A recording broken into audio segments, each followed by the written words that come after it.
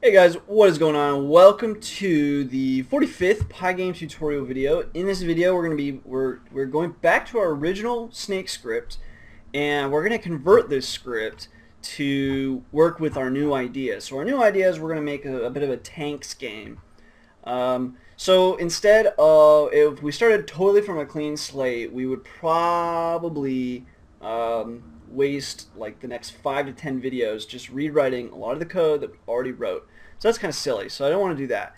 And so basically we're going to go through this script and we're going to convert it and then take the things out that we don't need anymore, and then we're going to build it up. So we want to keep sort of the same frame. So the pause menu can pretty much stay a pause menu. The game intro-ish can stay. We're going to work on that. We're going to make a bit better of an intro. The game loop, a lot of stuff needs to go, but for the most part, we're going to have the same sort of thing. You know, you've got a game over versus a game exit, all of that, and so on. So yes, a lot of stuff will be deleted, but a lot of stuff's going to remain. So it's just kind of silly to start over. So to start, first of all, our game is not Slither anymore. It's going to be tanks for now.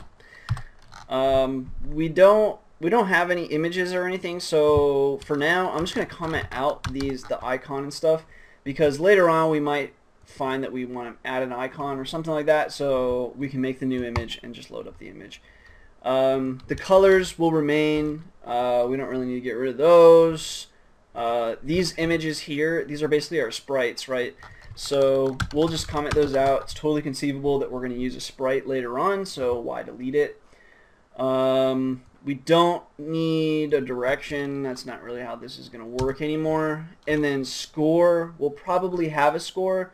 It's just right now, actually we can actually leave this.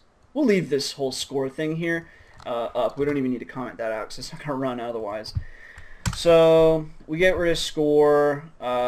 We have absolutely no need for snake function, so we'll delete our snake function. Before I delete this and continue on, I do suggest you have another copy of this game, just in case you ever want to reference it again. So make sure you're doing this like a new script, because now we're going to build on this script. So anyway, delete that. Text objects, message to screen, we're going to be doing that in any game, so leave that. Pause menu, we'll leave that as well. I don't think we have anything snake specific in there. Keep scrolling down to game intro now. The game intro now is just going to be slightly different. We're gonna completely change the game intro anyway, but for now, let's go ahead and do welcome to tanks. And let me see here. Yeah. Okay, so now welcome to tanks, and then we're going to rewrite this sentence here. I think we'll end up using probably all of these. The objective is to shoot and destroy. Then this one, the more apples you get. No. Shoot and destroy. Oh, actually, shoot and destroy the enemy tank before they destroy you. Period. The more enemies you destroy, the harder they get. Period. And then finally, we'll leave proceed to play, all that stuff, for now. Okay, so then it runs game over, and then we start to define the game loop. So basically our game loop, we'll leave the frames per second, we'll leave game over and all that, but block size, lead exchange, all that stuff, boom, gone. All this, gone. So basically the only thing that's going to remain is game exit, game over, frames per second. And then now it's asking, why not game exit? So we scroll down, and basically all this stuff can remain. This is basically while not game exit. We're checking for quit events, so, and a play event. So play, quit, all that. So we'll leave that stuff there.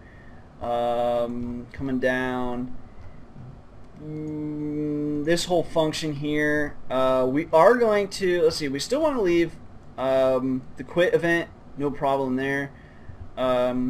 Key left, we're going to make a tank. So our tank is quite possibly going to go left or right, right? So for now, we definitely want to leave that there, and we'll just say pass. So in programming, if you're not familiar, pass is just something that we can just throw in there. It doesn't do anything, but if we don't put anything under this if statement, we're going to get an error. But if we put pass, nothing happens, it just goes on, but we're just kind of using it as a placeholder.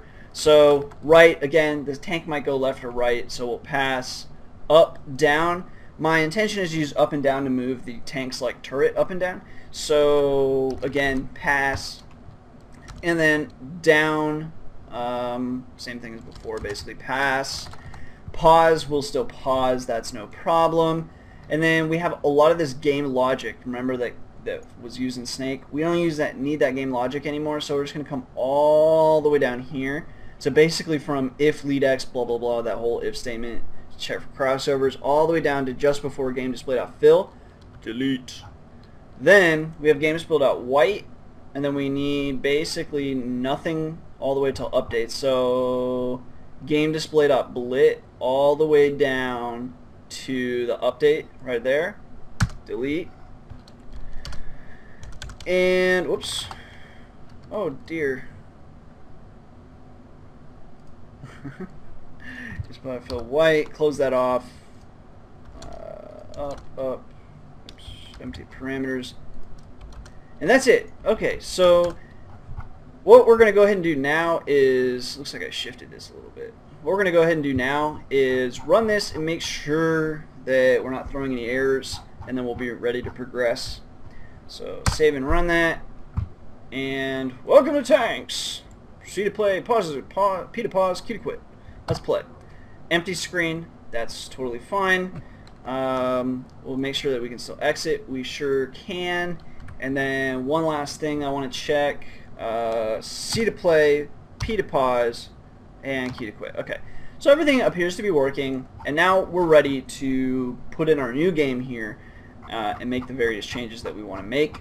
So hopefully that was good enough for you guys, and you got everything deleted that we need. I just thought, again, it's kind of silly to rewrite a lot of this stuff because we're going to be using basically the same kind of logic for that part anyways. There are some things we're going to change though. We're going to definitely change our game intro.